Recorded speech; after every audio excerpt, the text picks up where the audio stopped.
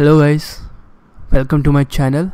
So today I'm going to show you a simple way to automate your Excel file. Okay, so what do you need? You need basic understanding of Java programming language, not your copy.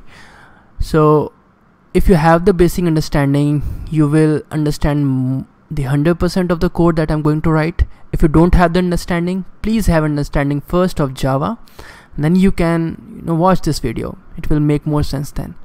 So what do we need to do now? So what is your priority? What do we need? What do we mean by automating the Excel file?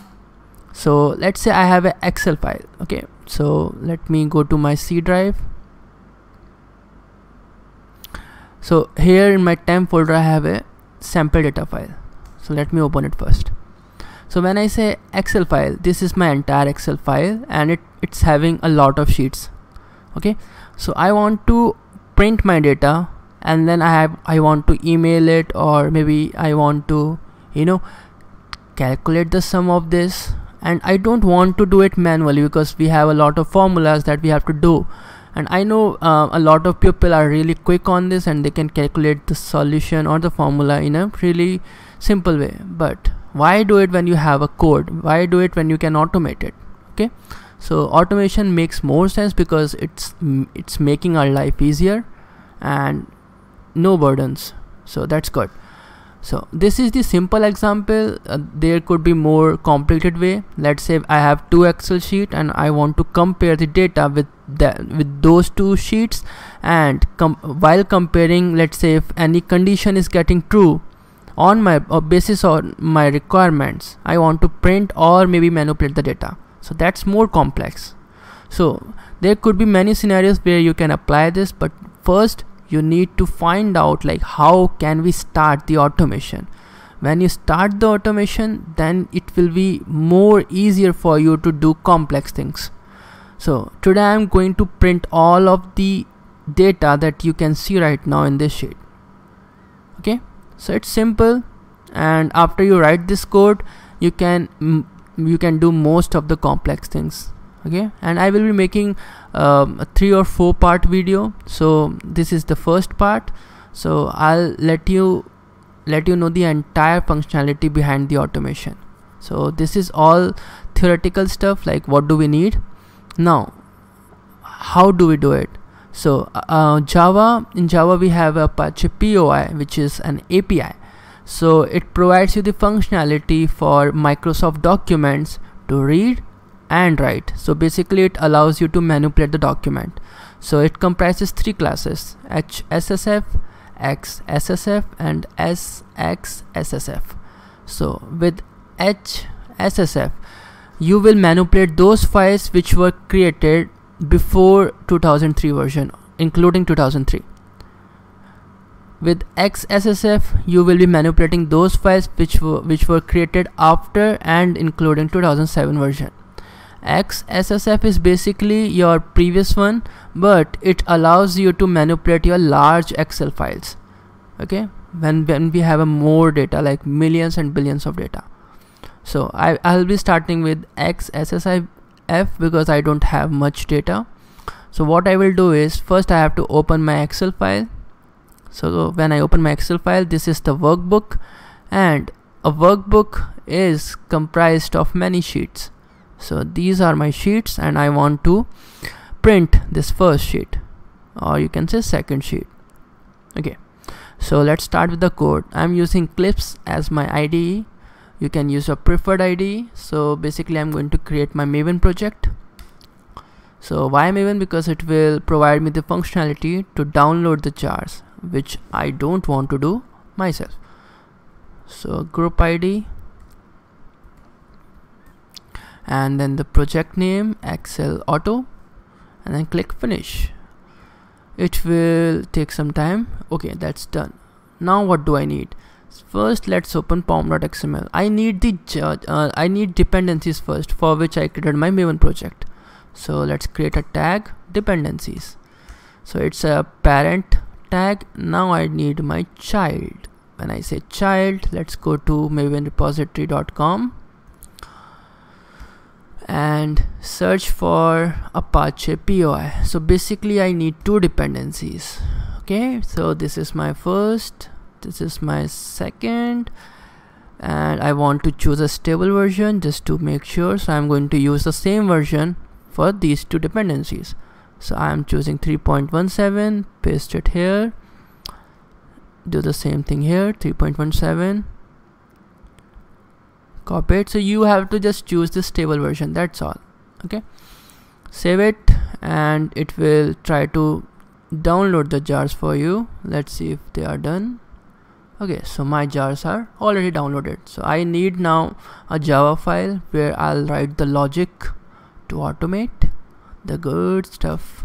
Now I'll name my file as excelauto, but I need a package. So com.excel.auto, and then I need my main method. So click finish. Now basic steps. Let's see baby steps. Okay, first I need to open my file, Excel file. Then I want an input stream through which we will read the file. After input stream, I want my workbook to be created so that I can read the data. Then I need my desired sheet to be opened. Then I want to iterate over each row of my sheet. Then I want to iterate over each cell of that current row. Then I want to close my workbook, and that's all. Yay! So finally write down let's write down the code. So let's start with open file. So file, new file. Okay, now what do we need is we need the path of my file. So it's at c temp sample data.xlxs. After you open your file, what do you need? You need an input stream. So file input stream fis equals to new control space and then provide c file here.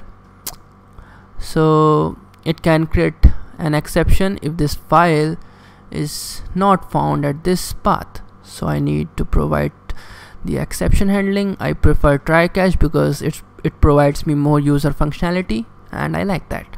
Okay, now what do I need is I want to create my workbook object.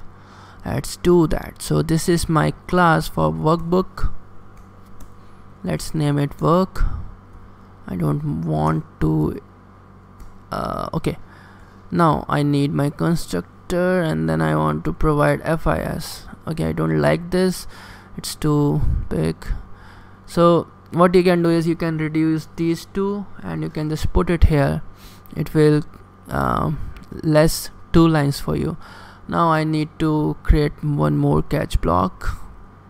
Yeah, Eclipse is that good. Okay, now my workbook is opened. What do I need now? I want my sheet to be opened. Okay, so xssf sheet. So this is the class. So what do we need? I want second sheet to be opened, but in Java, like in array, you start with 0th index. Here also you will start from 0th index. So it will be 0 and this one will be 1. So I want get sheet at index 1. Okay, now you have your desired sheet. Now I want to iterate over row. So when I want to iterate over row, what do I mean? I want an iterator. Spelling is wrong. I don't know why I'm saying like this. So row iterator. It's 4 AM in the morning and this is how much excited I am right now. Okay, sheet dot iterator. Okay, let's import java.util. Okay, now I need my while loop and it will execute till it has row. So row iterator dot has next. Now I want my current row object to be saved so that I can iterate over each cell of this row. What I'm doing is I want this next. Now I want to import row, and it will create an error for you. Why? Because it is a casting error, compilation error. This is an object, this is an row object. So let's use generics here, row, papa generics, okay, function, and okay. Now what I need is I need a second iterator to iterate over cells.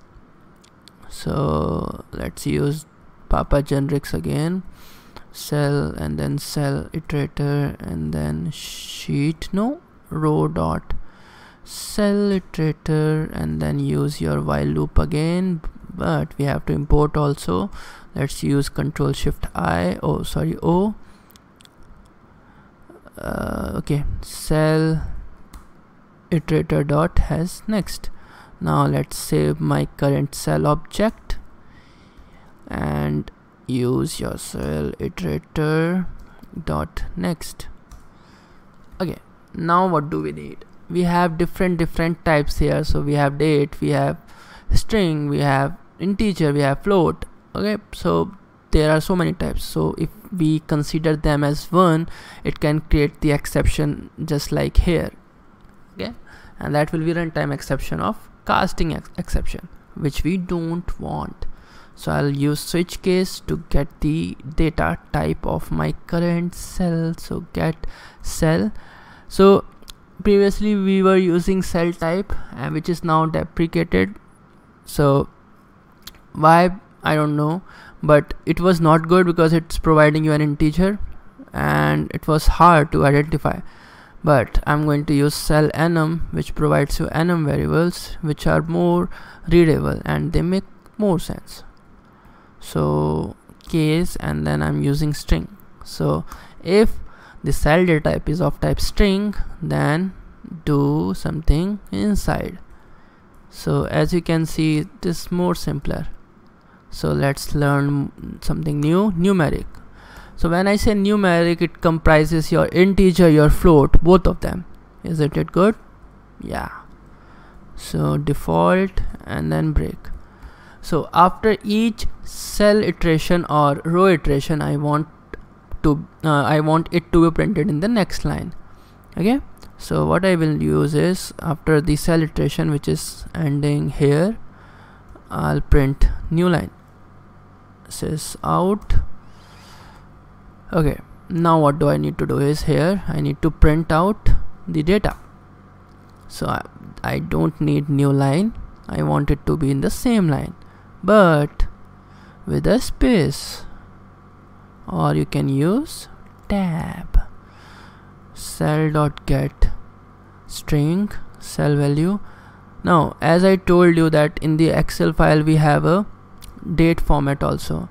So this date format will not be exactly like that when you print it in the Java application. So what do you need is, you need to parse that, which I'm not going to do right now because I want it to be, you know, just automation thing right now.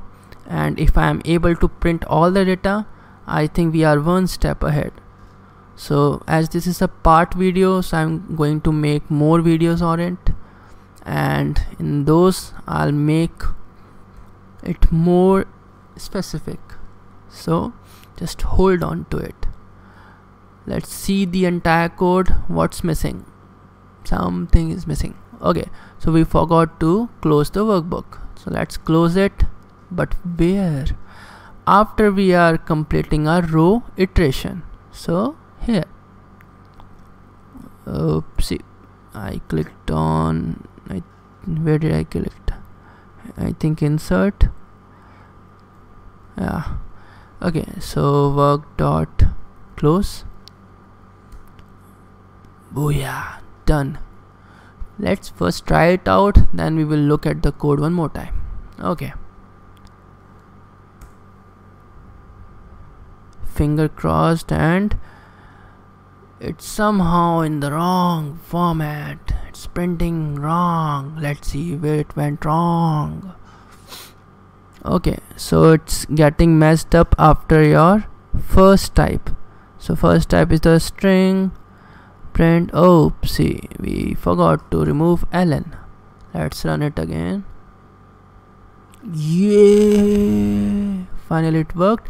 So accept your date, which is not in your desired format. You can see that the code is ending with 189.05, which is the last column. So let's see the last row. 186. Let's find out if it's same or not. Oh, we cannot. Okay, let's try to find out with this. 139.72. Yeah. Okay, so it's working. So that was all for my first video in this series. I'm going to make more now, and if you have any questions on this, please don't hesitate to write down in the comment section. If you want any specific content, please let me know. If you don't understand or if you're getting any error while running this code, please let me know. I'm always available. Okay, and I need your help, guys. I just have 7 subscribers and at 4 AM I'm trying to make more videos, so please help me out. Please subscribe my channel, like it, share it, and have fun. Have a great day and an awesome day. Bye guys.